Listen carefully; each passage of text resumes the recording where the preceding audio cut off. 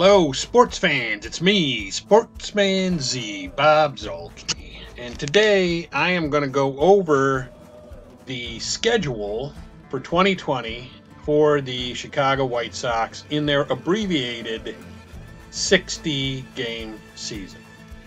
Now, I want to give credit where credit's due. The idea for this video was given to me by watching a video by HUMM BABY Baseball, who is he does a lot of baseball, but his focus is the San Francisco Giants, and he did a similar video to the one I'm about to do about the San Francisco Giants, and it is a very entertaining video. I 100% recommend you go check it out. It's great, and I will put a link to his channel down in the description for this video. But without any further ado, let's get on with talking about the White Sox schedule. So up on the board here you can see the July and August and September schedules. July, of course, you know that the season starts on July 24th, so the first three games up here at the top of the July-August calendar are preseason games. We'll see if those actually even end up happening, but when you get to the 24th, you can see right here, this is the start of the season, and we open again at home against Minnesota, and then we have 3 against Cleveland. Then we have the 30th off, and then we have 3 against Kansas City.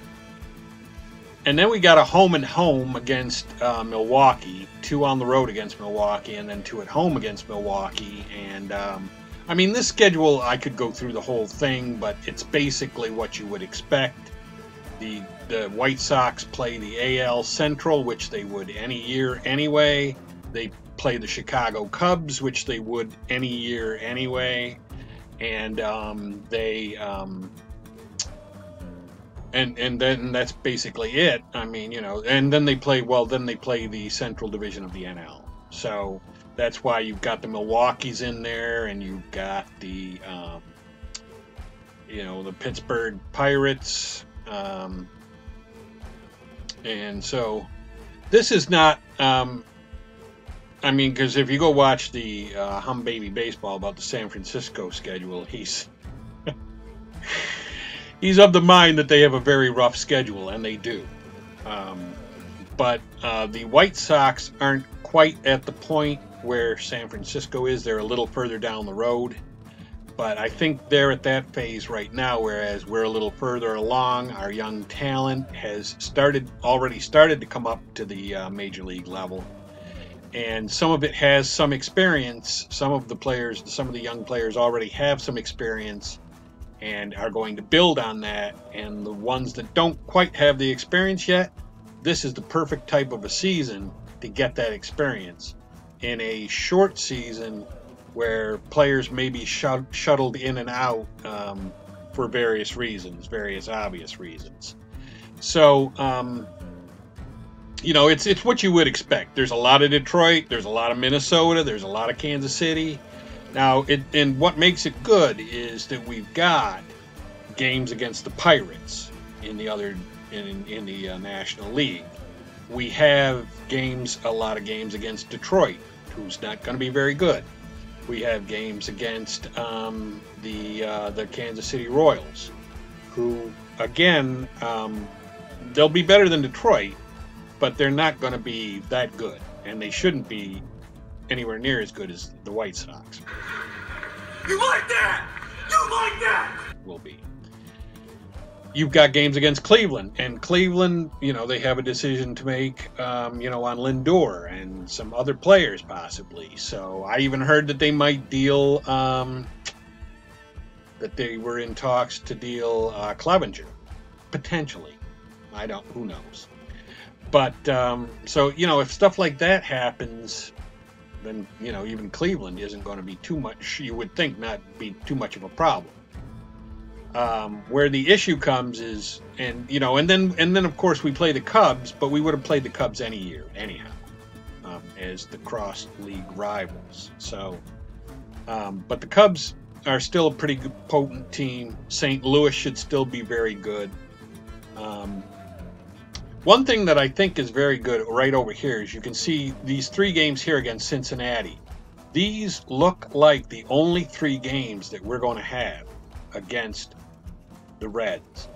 I do like that because the Reds are an up-and-coming team, and I think maybe even probably arrived potentially and could be a very good team this year.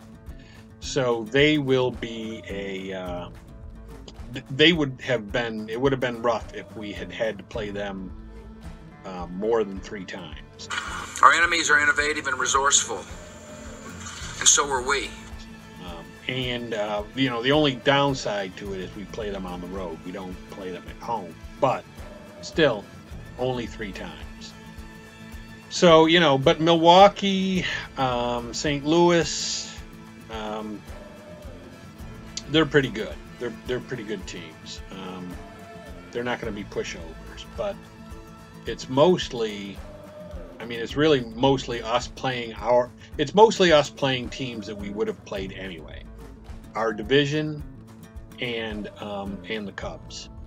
So you eliminate those games, there's not a lot left. So so the schedule is what it is. If you're going to say that this is a tough schedule, and I don't really think it is, you would also have to say that they would have had a tough schedule anyway in a regular season, because they would have played almost all of these teams anyway. So the irony of this is that had this been a regular season, the AL Central would have played the NL West, so we would have played San Francisco before. Now we don't. And the Central Division is probably a little better. Well, I don't want to say that. But anyway, I was going to say that maybe the Central Division of the NL is better than the Western, the NL West. But that's not really necessarily true. Because the Padres should play better than they have. And Arizona got Bumgarner. And, so, and not to mention they weren't that bad anyway, and then they went out and got Bumgarner, and then of course LA is LA. So I don't want to really say that, but yeah, this schedule, you can't really say too much bad about this schedule. It is what it is, and it was going to be basically what it appears to be if you had to condense everything down to 60 games anyway, and do it the way that they have to do it to get through the season. So that's that. 2 other notes that I do want to throw out there, though. I don't know if you saw this, but Kopech is not expected to pitch this year. No, God! No, God, please, no! No! No! No!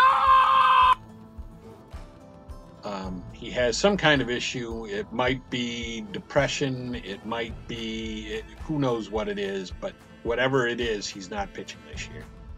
So, we'll see. Again, we have pitching depth, so I'm not too worried that we're going to miss Kopech, but like I've said before, Kopech would have been potentially our second best pitcher behind Giolito, and potentially even better than Giolito. So it is quite a thing to be missing him. And then there's the other issue that who knows if the season's even going to happen, because I have heard, and you would see if you go over to the HUMM BABY Baseball video, he says that it's possible that there won't even be a season because too many players are potentially testing positive. When the teams get on the move, they might whatever the issue is now with players not being able to play, it could even get potentially worse once teams have to travel and play each other. So that's also a problem that could get bad enough that there's no season. I've said before, and I stand by it, I think Major League Baseball should have just said, we're going to shut this down for this year, and we are not going to, try to put square pegs in round holes. We'll just come back and attack it again in 2021. That's, in my opinion, that's what they should have done. They haven't, and decided to go in that route. And again, the reason is because they want the money. The players want the money, and the owners want the money. So that's why they aren't going that route. But we'll see. So I hope you like that. Again, here's the schedule. You've been able to look at it. It is what it is, and it is what we would have expected based on how they had to do the 60-game schedule. So we will be talking to you later, but for right now, that's me, Sportsman Z, Bob Zolke, signing off.